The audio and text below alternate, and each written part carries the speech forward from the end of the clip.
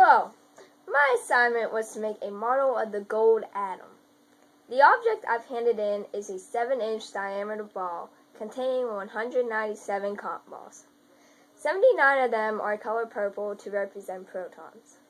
The other 118 are white and they represent the neutrons. This ball represents the nucleus of the gold atom. So where's the rest of my model? You're in it.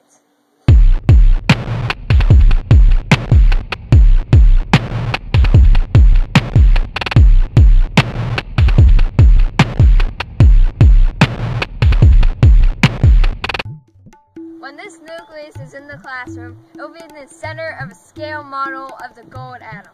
79 electrons arranged in 6 shells.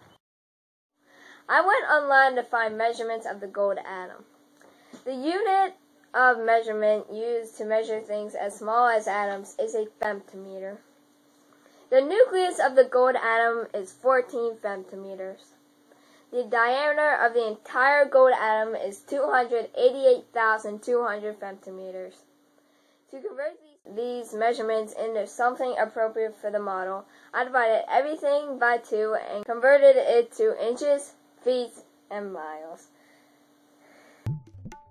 If the nucleus is 7 inches across, that means the electrons are about the size of a grain of salt.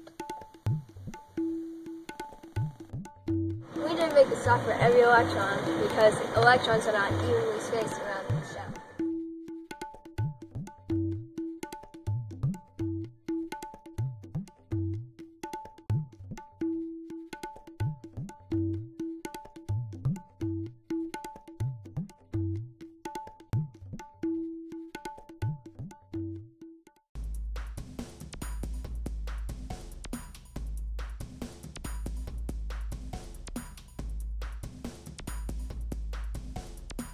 The outer shell of the gold atom has 1 electron.